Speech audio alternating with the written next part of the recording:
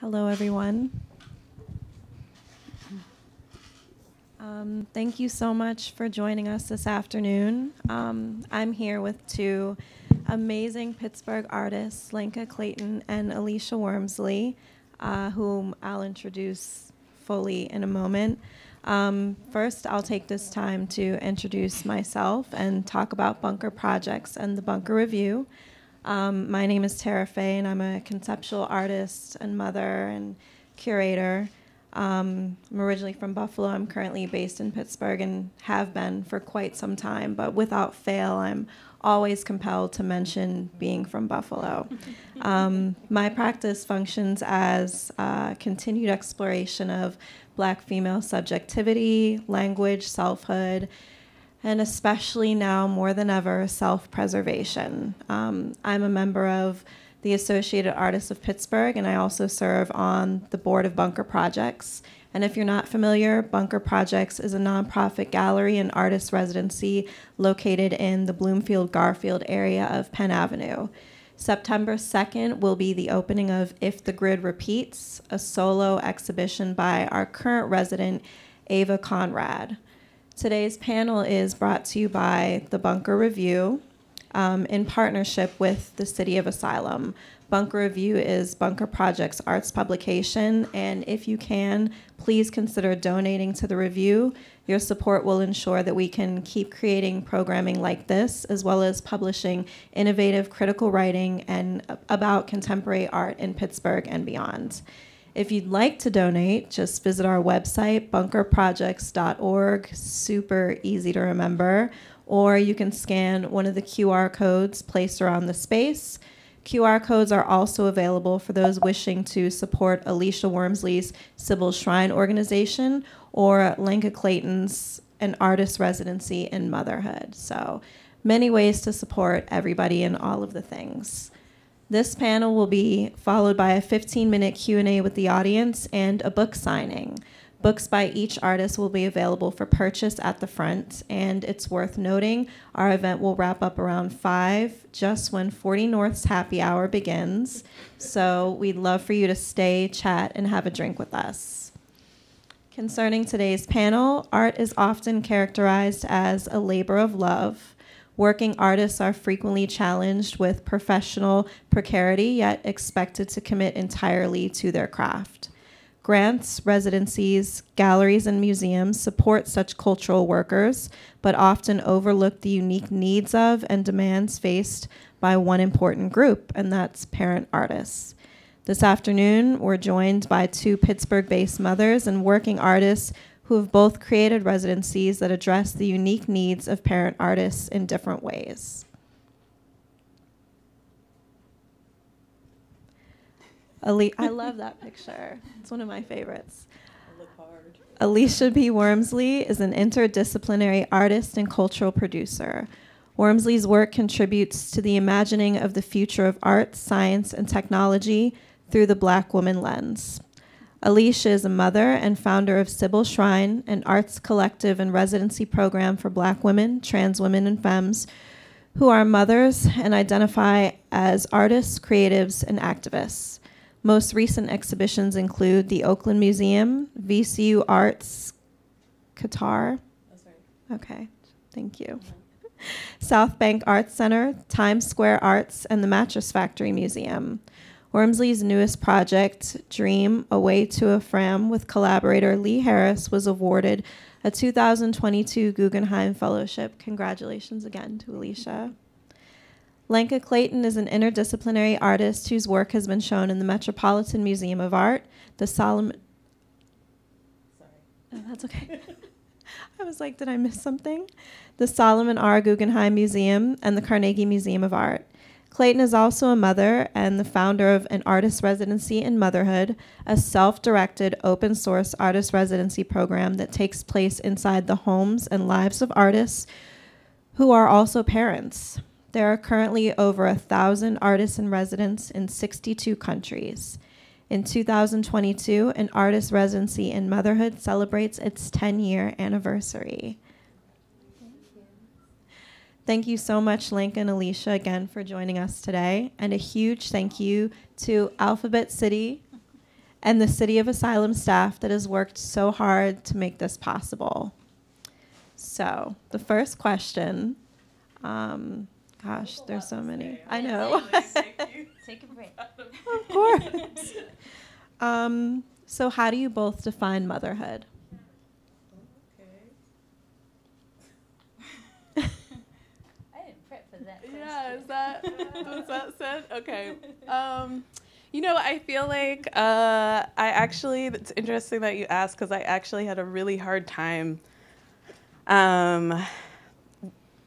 maybe around that, like how I define motherhood, or like what being a mother means for me, being a mother, I did have a really hard time with that, and I kind of just like maybe stopped trying to define it, and that helped. I definitely feel like there's a lot of pressure on that word. There's a lot of assumptions, like about gender and everything, like obligations and all of those things that are attached to that word. I just think like maybe a mother is like someone who cares for others at the same time as caring for themselves. What would I add to that?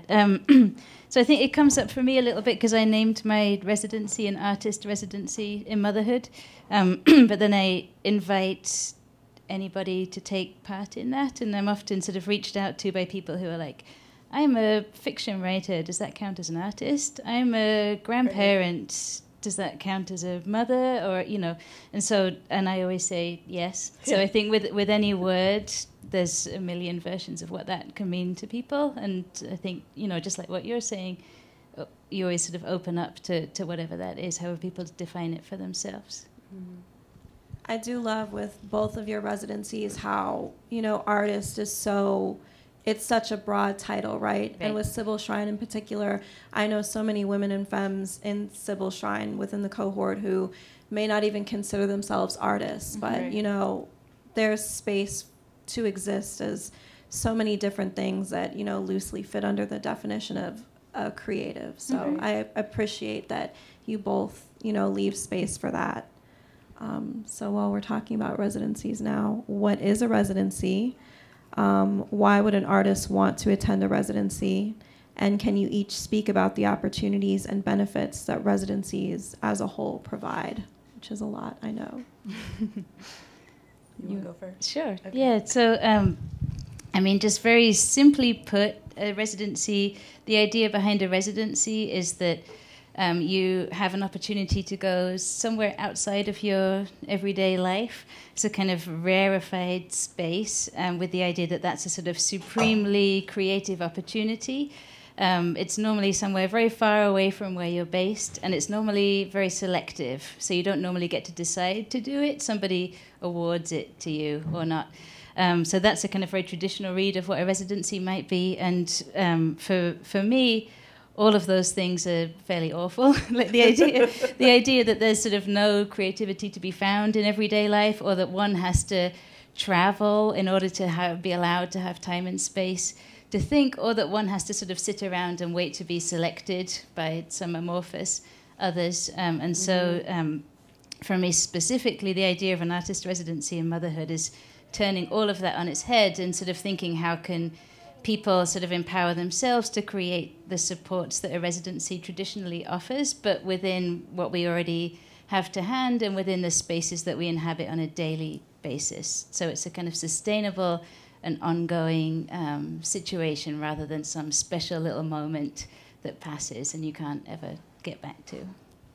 Mm-hmm. I like that.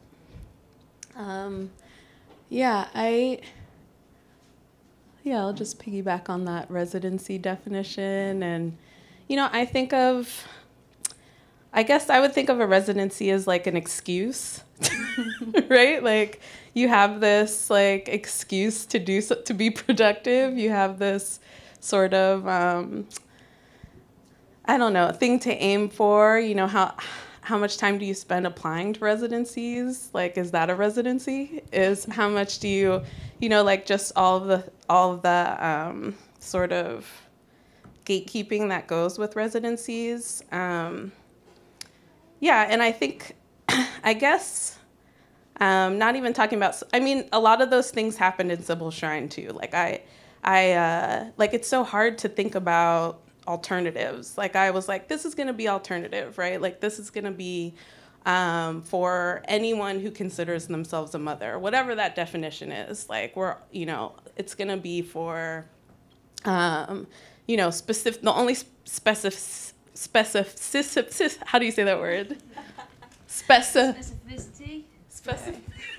Specificity. The only, you know what I'm saying, is that they identify as Black, right? Like I'm thinking like you can be creative in any way that you want. Like art is not like painting. It's not these specific things.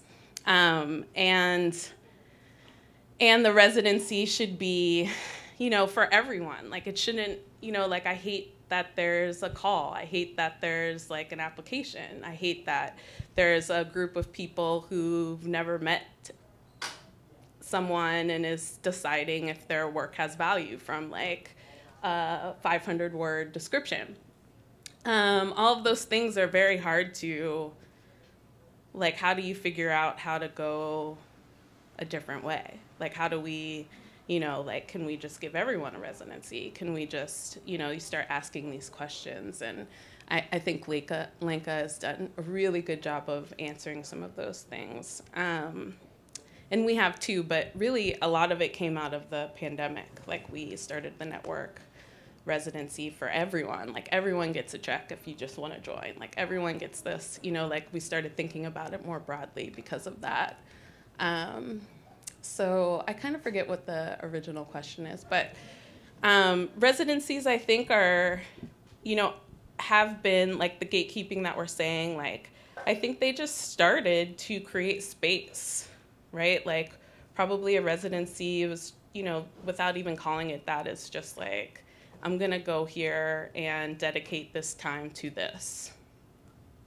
And so how do you kind of create that just in your mind? How do you, you know, like we can take that word residency and apply it in so many different ways that I think, you know, is more just like a freedom of language. Oh, that's great. Both of you. Lenka, I'm curious, just because Alisha kind of mentioned how Sybil Shrine had to function, you know, throughout the pandemic.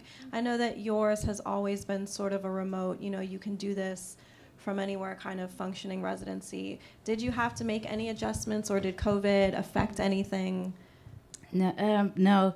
So when I set up the residency in motherhood, like you said, it's essentially just a framework. So I did it myself to start with, and it came out of just personal necessity when I had my first child and was trying to work as an artist, and that sort of defined what the residency was.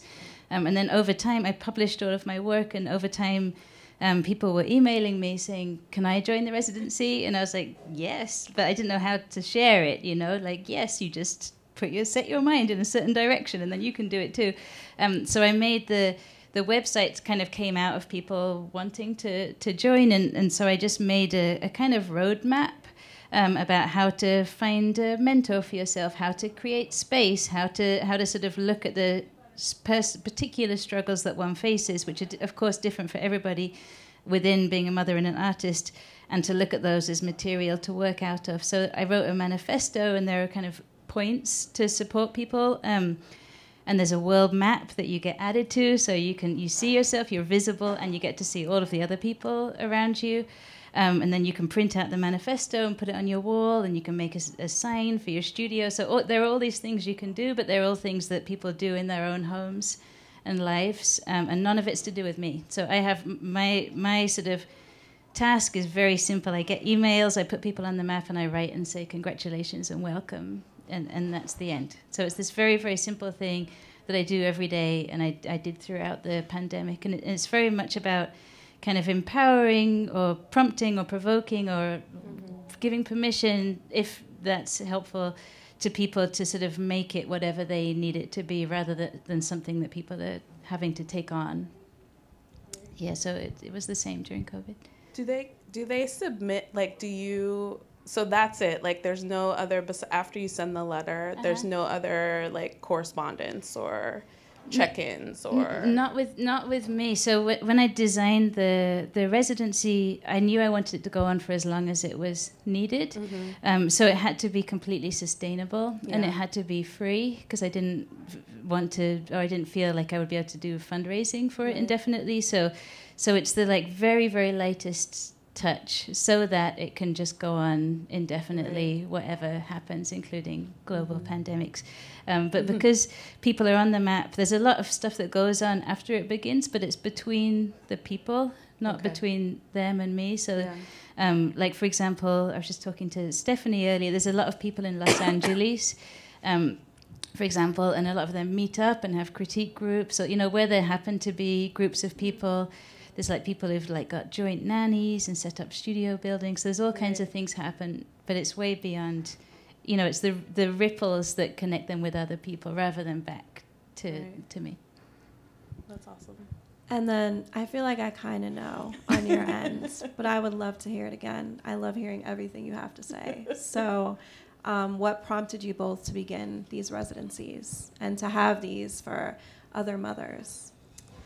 Yeah, I actually my career was based on residencies. Like, I went from residency to residency to residency for, like, 10 years before I had my kid. So, and I actually had, like, 3 residencies lined up when I found out I was pregnant. And when I told them, they were all like, oh, I guess you're not coming. Except for the one in France. They were like, oh, you're going to have your baby here, like, very chill. And I was like, oh, but the 2 in the United States, they were like, I guess you're not coming, you know? And I was like, I'm not, you know? So that was where I had to be like, you know, and then I was just kind of like, you know, beyond the, like, oh shit of having a baby in the first place, then I was like, you know, like, what am I going to do? Like, how am I going to be an artist? I didn't exactly know how, you know, like, pretty much my entire career, professional art career, was residencies. So I just was really kind of like, okay, let me figure this out. And I was really inspired by Lenka's project, and just, like, deciding, like, oh, okay, this is something I could do too. And I started thinking about it. I just started really, you know, like, it becomes like a major part of your life, right? Like, when you become have a child. And so I just started, you know, was, like, really paying attention. Like, I started just seeing things. Like, I'm very observant.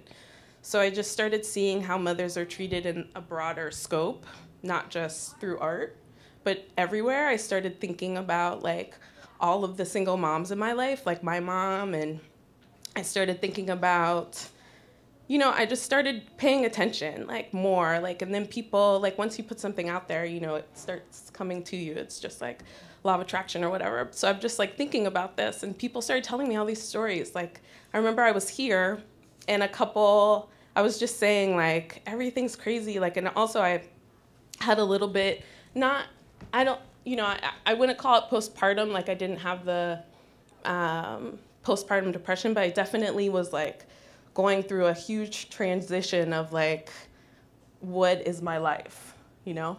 And so I remember I was talking about it on a panel sitting right here. I was sitting in this exact seat on a panel, like, with Vanessa Gervin and someone else, and I was like, you know, I don't know what I'm doing. I don't know, you know, I was just kind of like, I have no idea what I'm doing. Like, I just had my child. I think Shipper was, like, strapped to me, and this couple came up to me, and they were like, oh my gosh, you're so right what you said about, like, how mothers are treated. And two lawyers, the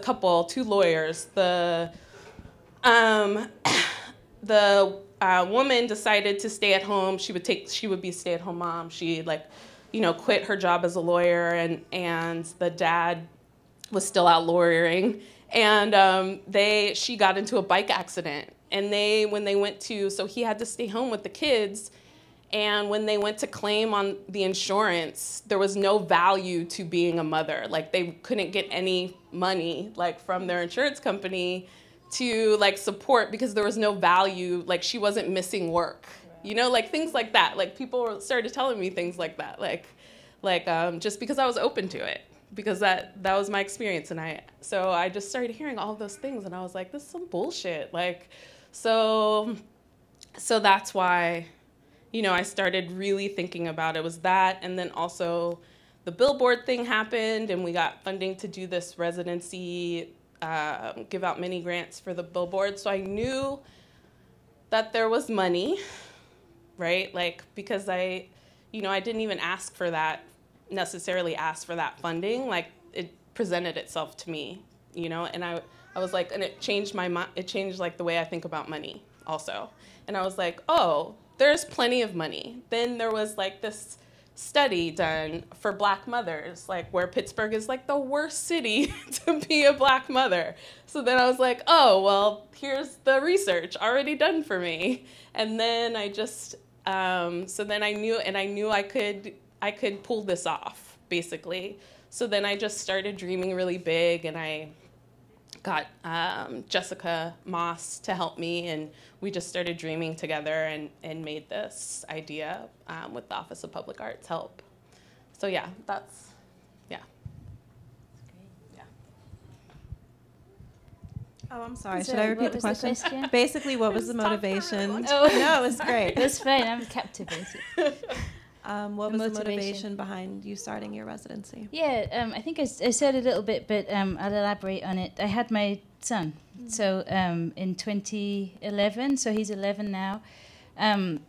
Before that, I hadn't thought about it really, honestly, and then having him kind of really naively just made a lot of things very clear. Everything you described is very familiar.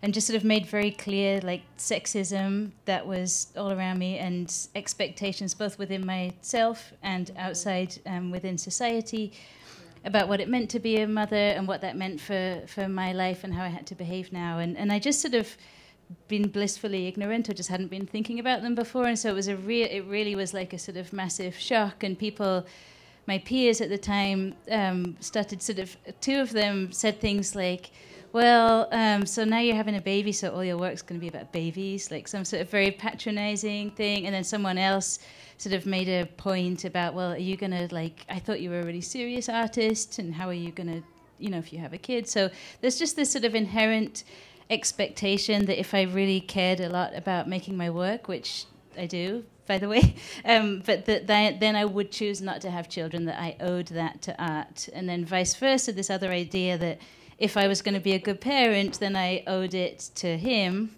to sort of not pursue this thing, which wasn't making much money and was insecure and all those other situations. So, and I just found that sort of horrific. I just found that like a very nobody was saying to the kid's dad, no one was saying any of those things to him. Like, that was just sort of unspoken. And so I just sort of became aware of that, and at first I just became very angry about it. So it was kind of just an internal sort of anger, and I think just starting to acknowledge it in myself, like to talk to people about it and to be open about it, sort of led to it becoming part of my art practice. And actually the first piece was with, I don't know if you remember Dan Byers, curator from the Carnegie. Yeah, so he was a wonderful curator from the Carnegie, and when I was pregnant, he'd invited me to do a project at the Carnegie International, and I felt so sort of weird about being a parent. I didn't tell him I was pregnant, and he was like, it's going to open. And I was thinking, like, that's when Otto's going to be 8 days old. And I was like, sure, I'll take part, you know, sort of thinking, like, you know, is that even possible? And it really changed my work. So I started realizing all this sort of fear and, you know, the sort of imbalance and the unknown started to define that project. And it ended up it was called Maternity Leave, and it was a baby monitor in the middle of the Carnegie Museum that was live linked to the nursery at home. So you could hear me not being there, and you could hear Otto crying, and it was like a live sort of audio link. Anyway, so that was kind of the beginning of it, and it was really just, like you said, Alisha, just sort of allowing the uncertainty or the questions or the discomfort to be part of how I interacted with the world, rather than something I had to like solve or digest alone, you know. And a lot of people, women and men, were telling me, don't tell like curators that you have a baby. Like there was this just incredible, like ridiculous advice, which seems like, I don't know, 100 years ago, but like I was given the advice. It was not 100 years ago, but I was like really shocked. And I think also like I was like Googling artist, parent, how do you do it sort of thing. And at the time, you know, 11 years ago, there was very little. I'm so glad that's not the case now.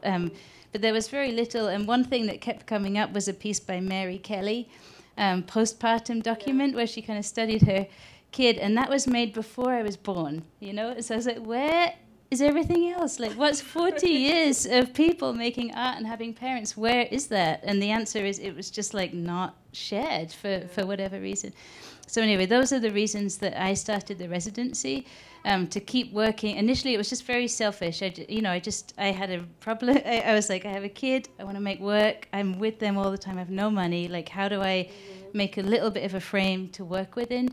And it just sort of began as a personal project. And then, as I said before, when people sort of wanted to do it, I opened it up as a thing to sort of guide other people to do it for themselves.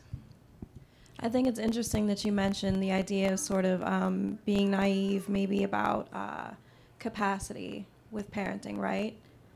And I feel like in my own experience, I was very naive because I came into a creative practice and I was motivated by being a mother. And I'm like, you know, I want to be creative. I want to do great things. I want my kids to be proud of me. I want to create channels of access and opportunity for them.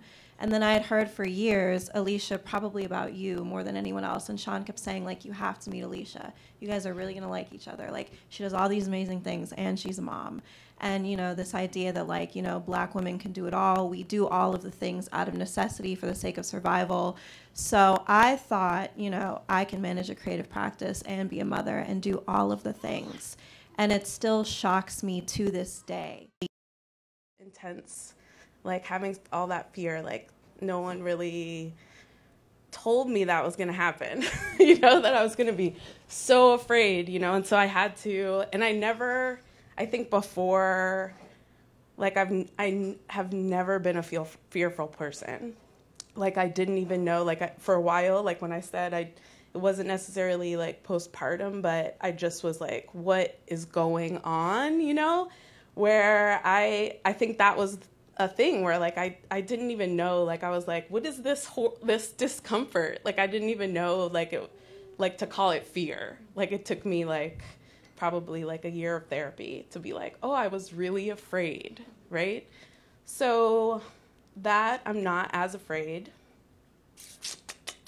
I'm more emotional. Like, I could cry at any second. Since I've had my kid, I, like, never cried before I had a kid. I, like, just was so hard, you know, like, and, like, as soon as I had Shepherd, I was just, like, all the tears, like, which aren't a bad thing. Like, it's not like I'm crying because I'm sad or afraid or all of those things. It's just all of those, like, I just feel everything more, or I allow myself to feel everything more. So I think that's, but I think so many things, like, just there's so many benefits to, you know, the biggest one is, like, are my kids, right? Like, they're awesome, and my family, and, like, I learned so much. I think my practice has gotten so much better, you know, and maybe that's age, but I have, like, one thing with the fear, like, the whole, like, one thing I was, like, just had to learn to, like, trust, like, get out of my kid's way, right, and get out of my own way. And I think that, like, has become expansive for me in everything, right, like, to just chill, so that, and, like, feel what I'm feeling, like, not, like, stop myself from feeling a certain way or being upset or all of those things that I did. Like, I was managing myself a lot and everything around me. And when you have a kid, like, you have no control over anything. So that, I think, and so I think that, like, helped my practice, too. Like, I don't expect to control things or, yeah. Like, even the way that people saw me, like, a lot of the things that Lenka was saying about curators saying, don't tell people you have kids. Like, so many people said that to me. Like, oh, just don't tell them. Yeah. Like, when I told them about the residencies, like, oh, you should have just showed up.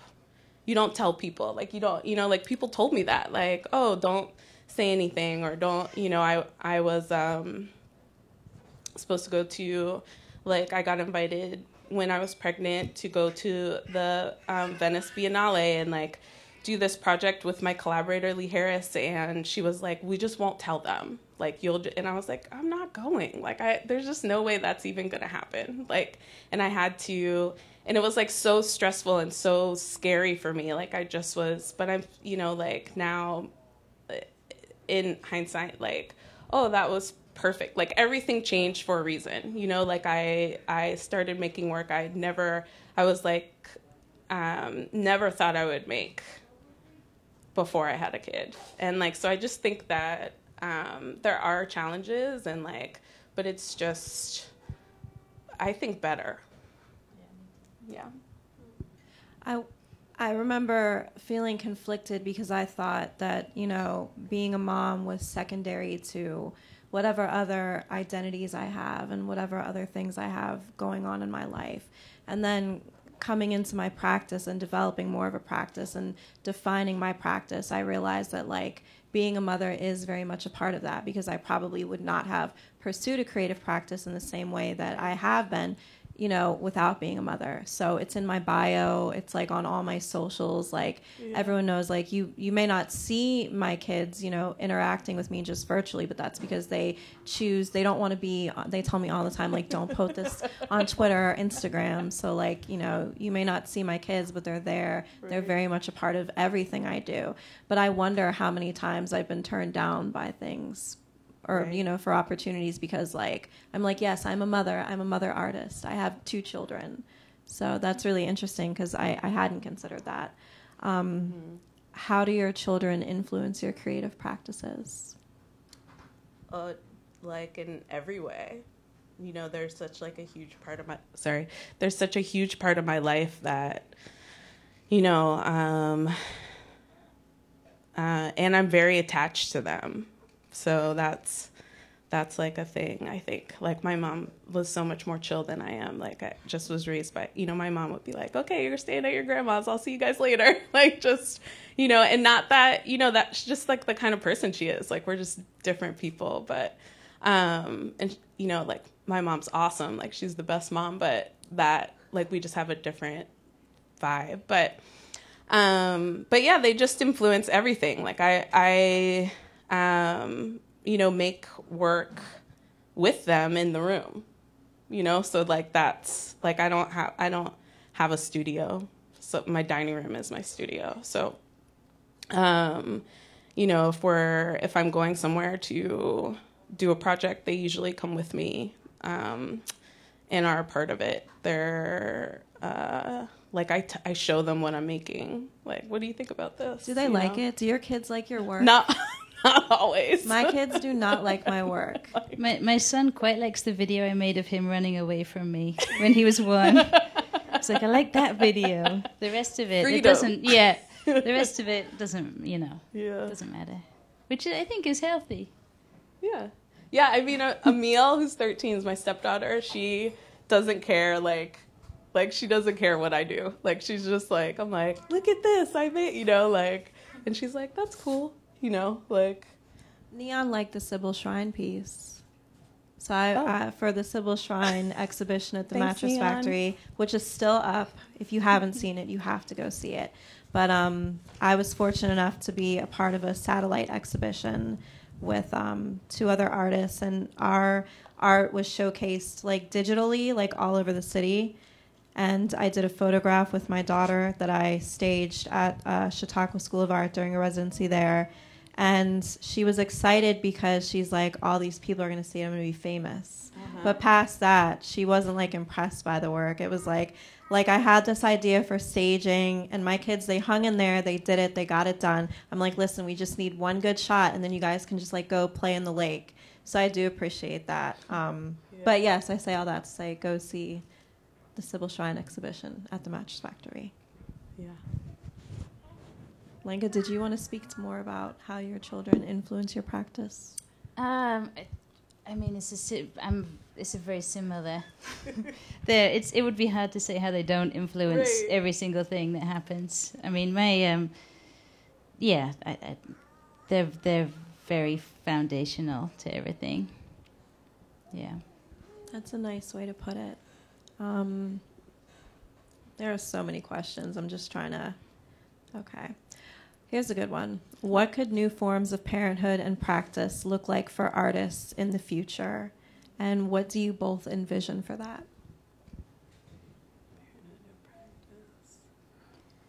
Do you mind? No, please. So, I mean, I don't know the answer to that question, but from the start, one of my kind of big hopes for an artist residency in motherhood was that it would become like completely obsolete, that there would be a point where people become pregnant or have kids, however, and they want to have a creative practice, and they wouldn't be sort of thrown by society's expectations that they shouldn't or couldn't do that.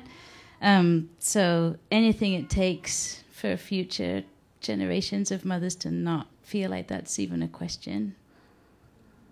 Yeah, I agree 100%. I like even with like Sybil Shrine, we like have it on a free, like all of our planning and grants are on in a folder, a Google folder that anyone can see. Like you can look on the website and it's there. So if you want to start a Sybil Shrine, wherever you are, like that's great for everybody, because it should be obsolete. Like it shouldn't be needed, right? It should be like where we're just hanging out. So that's important. Yeah, I think, that it's not a big deal that you have a family and a practice. Like that it shouldn't even be, like it sucks that we have to have this conversation. Like it should just be like, oh, this is how life is, right? Like we have children, we create things.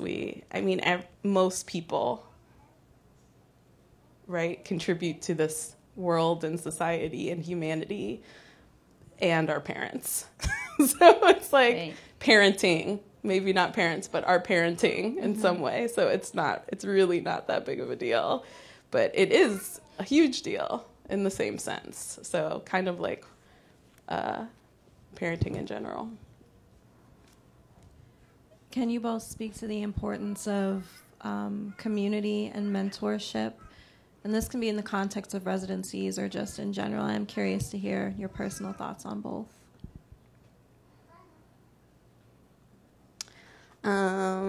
I think, say that again. Give me the question one more time. Just the importance of community and mentorship. Yeah, crucial, right, to not feel like you're the only person that's going through this. That is just a human necessity. Community, like, we have to restructure our communities over so often, right, to allow for this expansion, like this evolving that's happening, or revolving. So I think, just even how deep, like to break these like extremely deeply rooted, conditioned ideas and expectations about motherhood, about having a family, of like where people are saying, like I've been invited to residencies. Like I didn't even apply for them. I was invited to them. And I would be like, okay, well, I'm bringing my kid. And they're like, oh, we can't accommodate that. Right. And like, one, you invited me, and two, the person who's telling me this is a mom. Right? So that is not crazy that like... That happened to me the other day. Right? Like we're like, you're, in one case, I will say that this mother, I'll like shout her out, Fountainhead Arts in Miami. I like told her, I was like, why can't I, you're giving me an apartment. Like I just had this whole talk with her and she was like, wow, and she just started, she like texted me at like 2 a.m. Like, I'm so sorry. Like I did not, like I didn't even think about this. Like we haven't had this issue before. Like I'm a mother, I should know better than this. Like, and started a residency for moms, like added it to her programming. So like there is, but that like, I didn't even think about it and I'm a mother, right? Yeah. Like, because we're conditioned and like in that. So I think like that like for me, that's what community means. Like being able to like say like, this is my experience, and then people are supportive and like, or saying like, me too, or like, let's change this or do something different or create these residencies, like, or these spaces.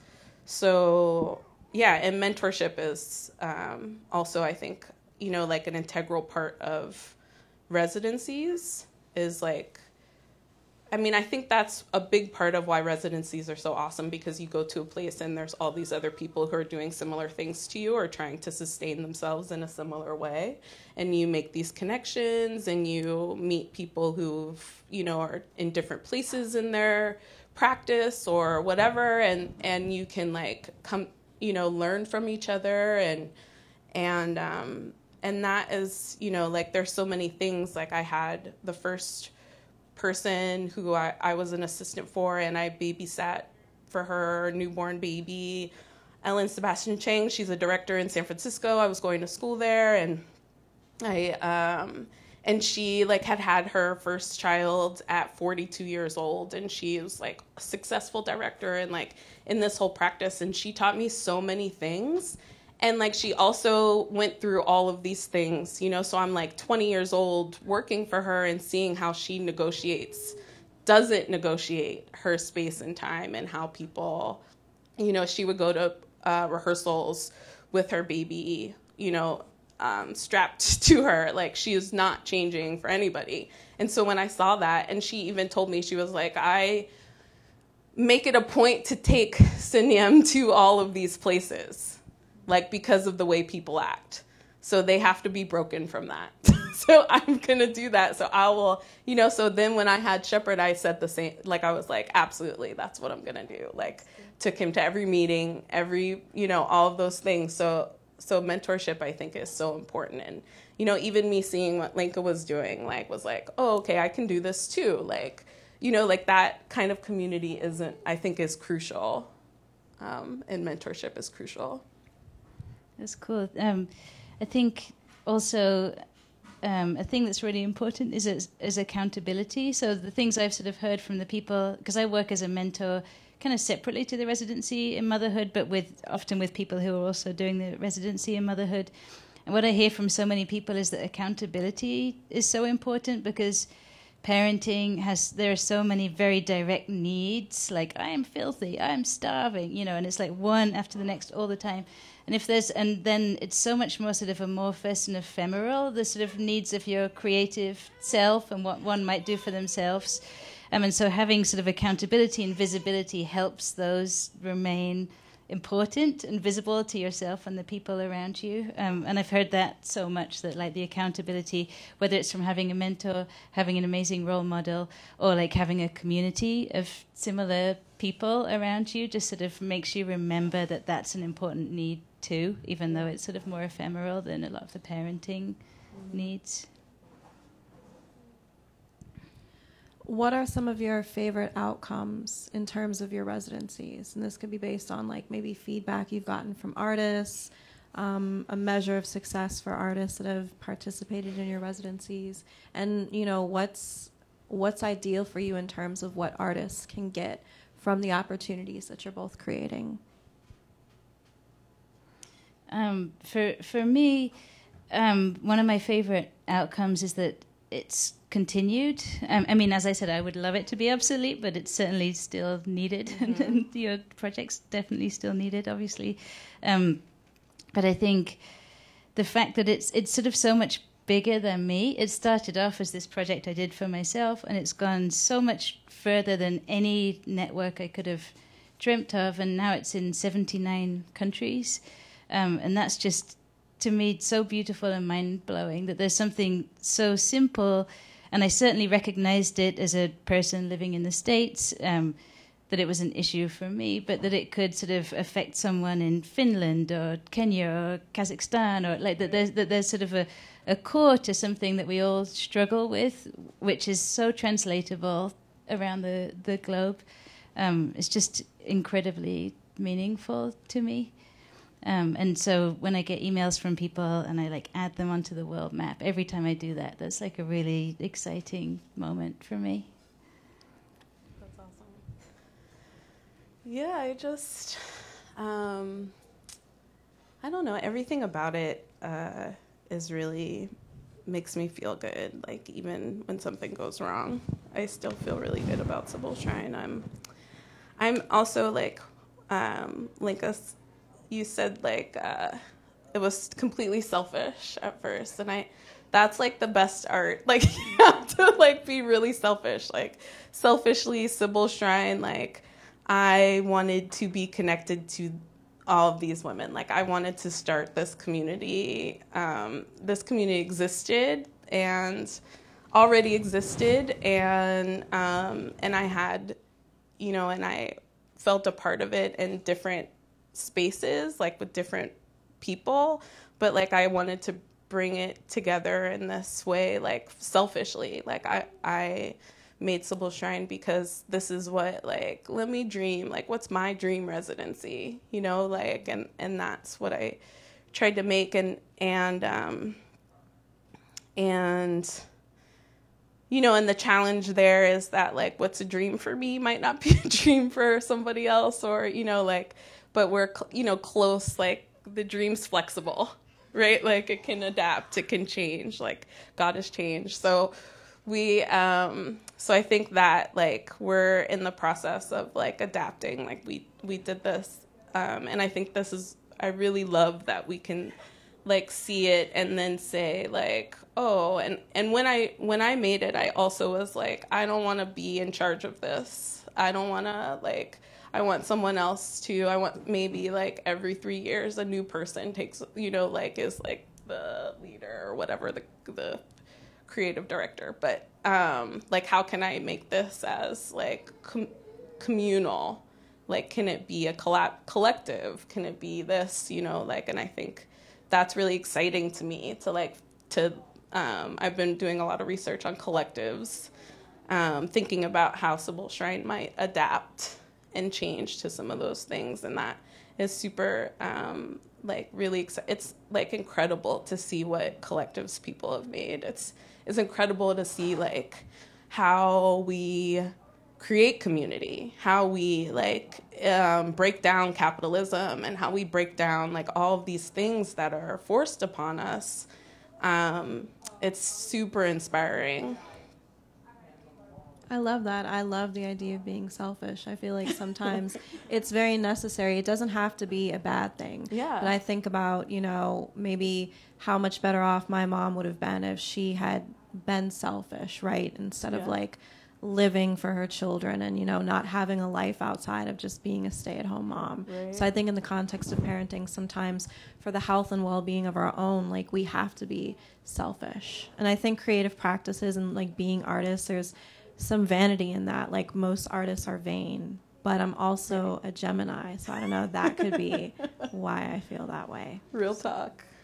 So I do want to leave space for a Q&A. So I think my last question would be, what's next for your work? What do you have coming up? What's going on?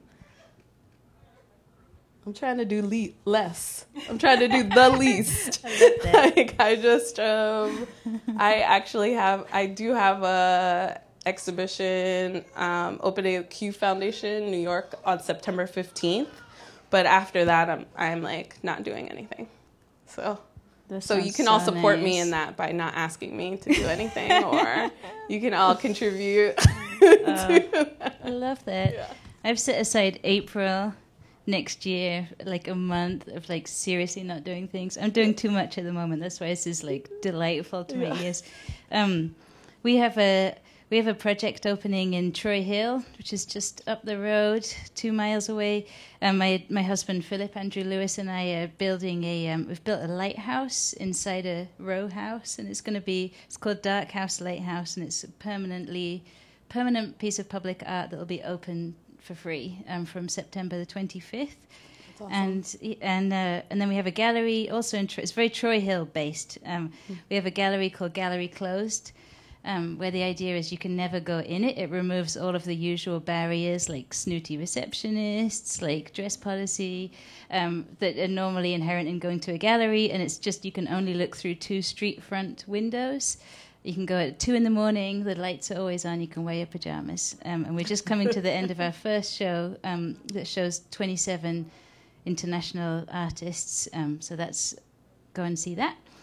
And a couple of other things. We have a show at the Mattress Factory opening next March 23rd, I think. Yeah. Awesome. That's that. Yeah, thanks for thank you, asking Sarah. us questions. Yeah. No, of course. Thank you for sharing so much of yourselves and your creative practices. Does anyone have any questions for Lenka or Alisha? If you do have a question, please raise your hand, and I'll be around with a microphone. And if we get any questions from the online audience, I will relay them. No, nothing at all? That's okay. Hi. I have a question. Can any of you, including you, Tara, speak to some things that residencies could do to accommodate artists with children to make you feel like, oh, I feel welcome coming here? I mean, there's some sort of obvious things. So ask if people have kids and if they're going to need or want to bring them. Provide childcare. Just make space for that to be a sort of interesting, normal part of creating a cohort rather than a sort of pain that has to be accommodated. Yeah. Anything else? Yeah, those are good things. I think, just being down. Like, it really is not that hard to just, like, be welcoming and just, like, understand that everyone's different and everyone has different things going on. And so if bringing your child or children or a partner, like, all of those things could happen.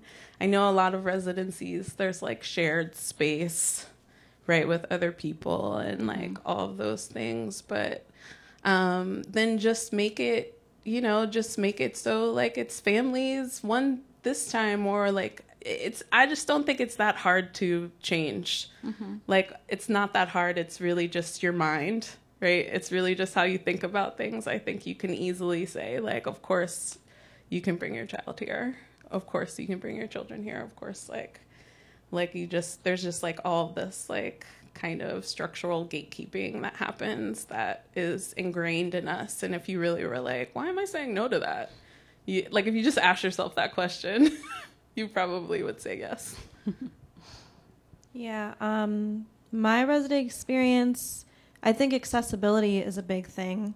I went into a residency and, I had applied talking about my practice in the context of being a mother. I remember my portfolio had work that I made with my children. So coming into that, it's like there was this awareness that I was a parent. And then when I talked through pain points and issues I was having, securing residencies that are supportive of parents, it was just so strange to even be having these conversations during critiques, because it's like this institution is a great example of a residency that very well could support parents and has the resources to do so, and they're choosing not to. And at this residency, I remember people saying, like, oh, well, do you know about Lenka Clayton? She's in Pittsburgh too, she has a residency. And it's like, it's great that you have this knowledge to share, but also, like, what are you doing to be more accommodating? Yeah, why is like it me? it's so weird, and then it makes it feel like Lenka do it. Yeah, it's like the responsibility lies so much on me as an artist, and then even in terms of my partner and my children visiting, it was so difficult, and there were so many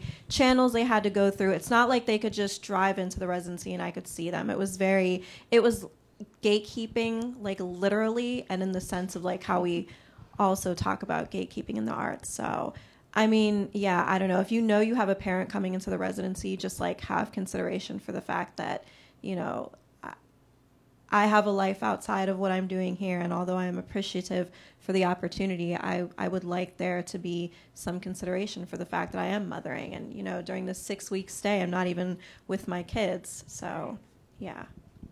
Yeah, and I think not, and also just not directing all of this at women, you know, so just because, you know, there are probably many people who've been on those residencies were parents, but didn't have to talk about it. And so just sort of opening it up to be a normal part of, you know, the questioning and supports that you offer all kinds of artists or genders of artists. Does anyone else have a question? No question is too silly.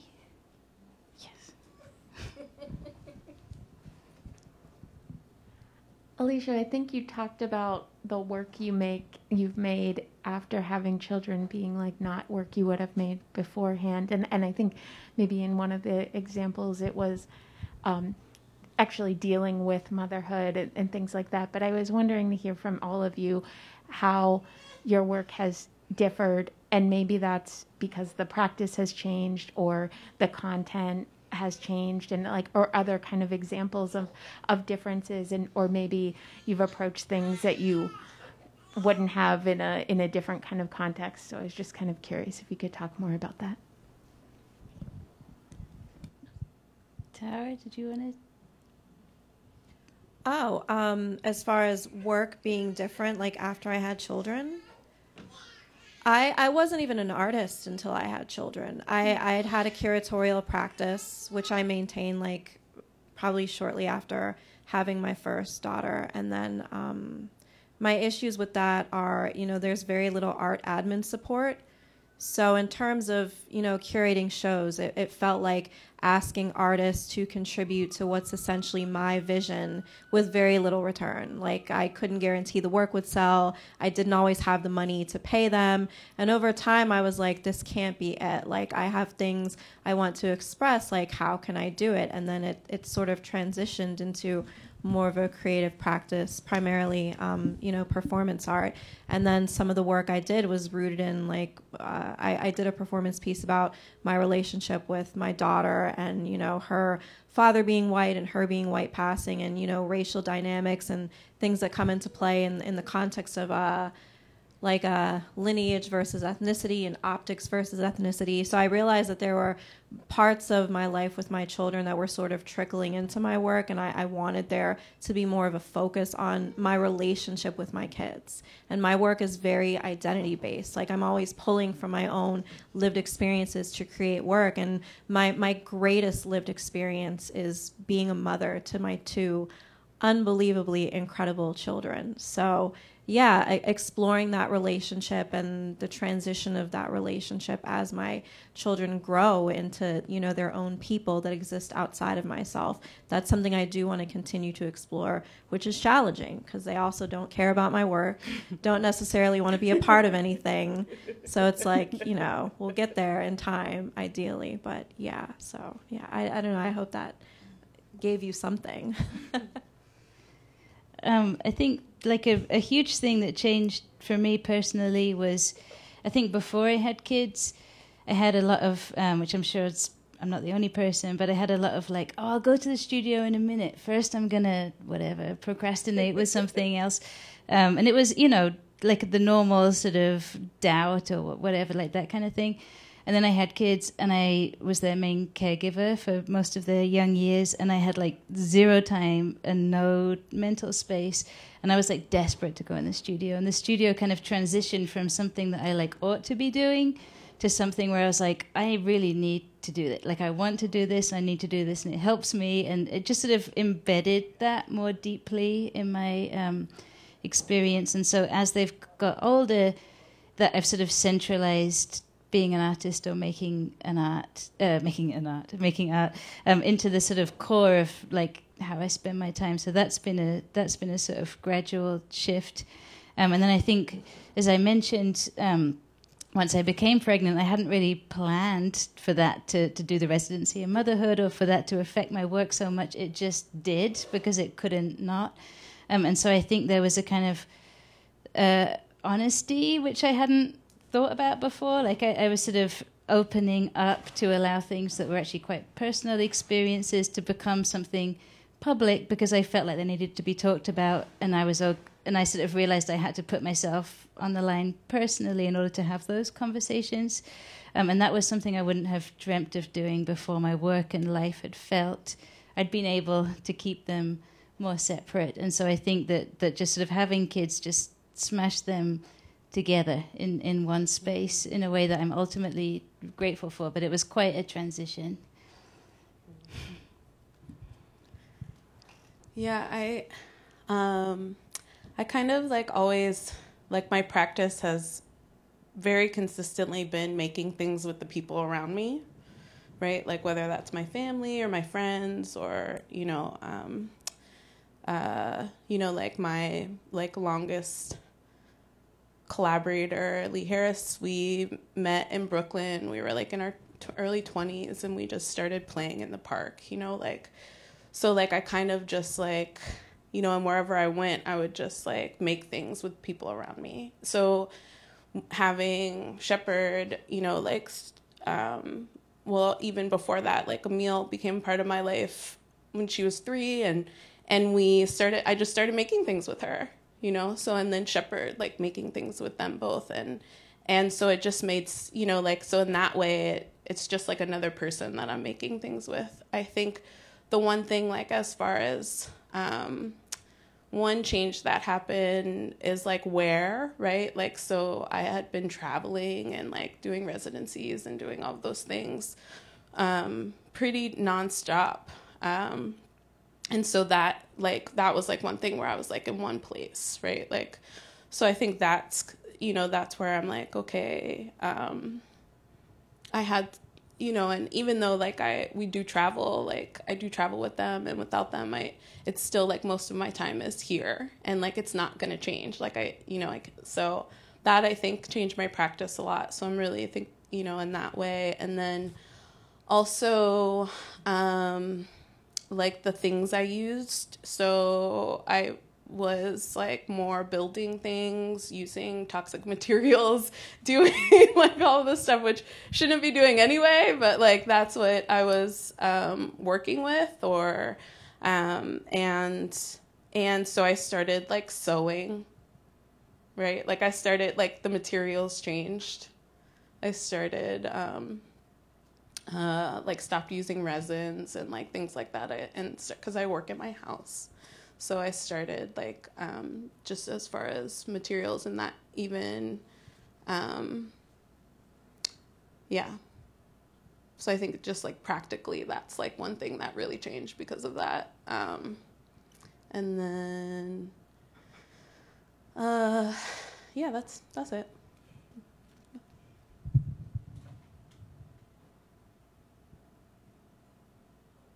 Well, should we wrap up? Are there no more questions?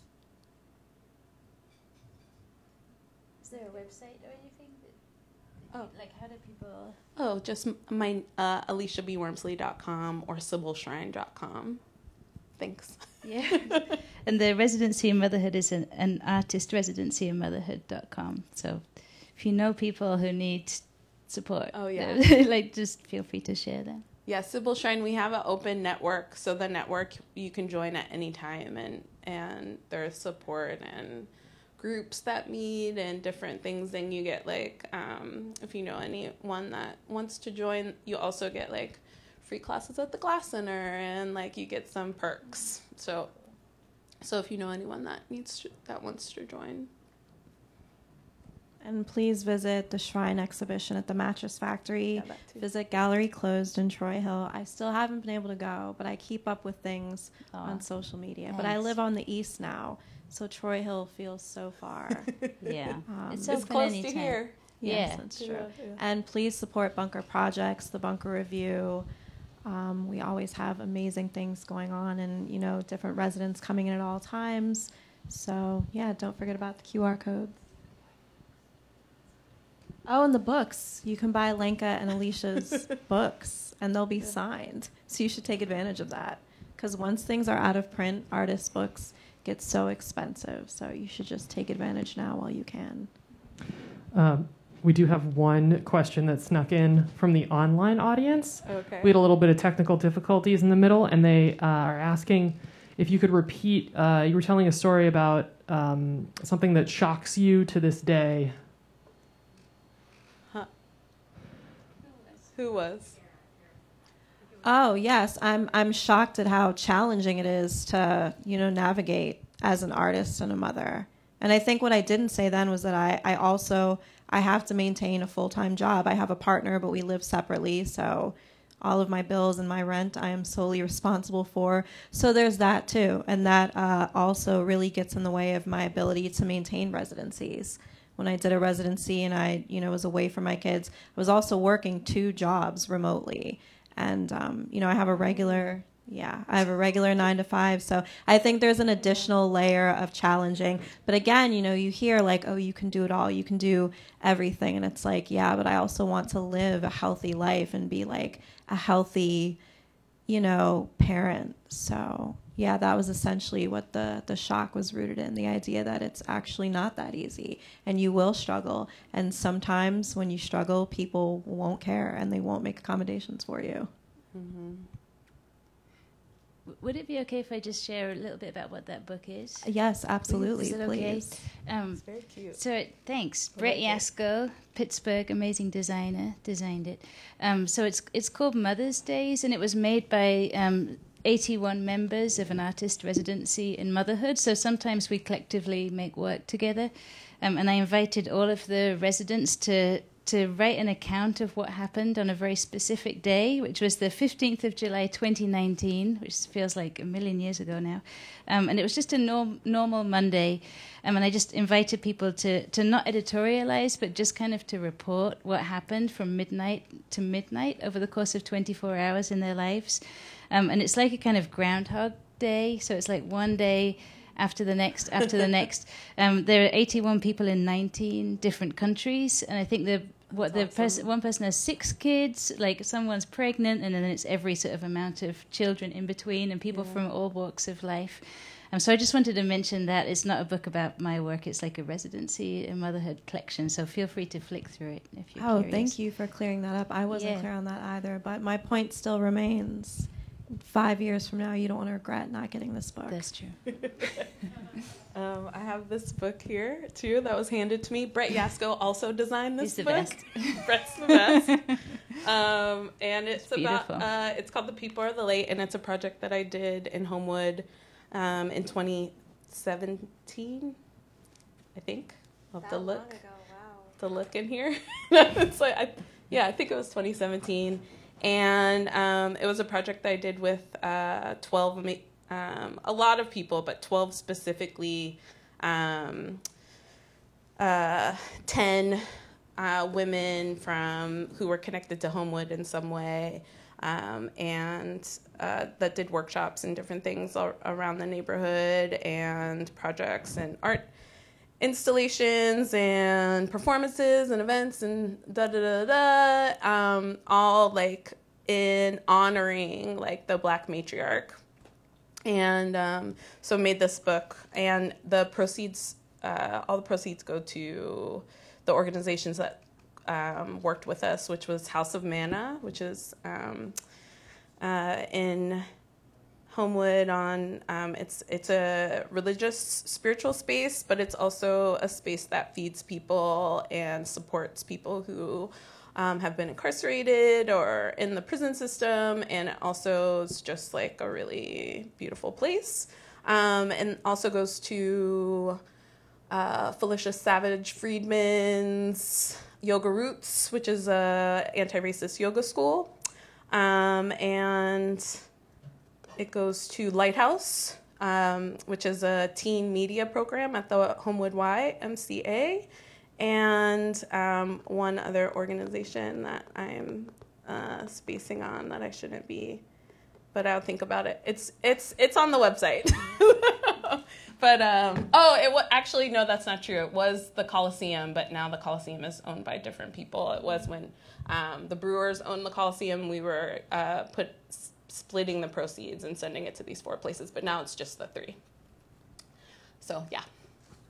Thank you both so much. Thanks. Can we have some applause for these amazing artists?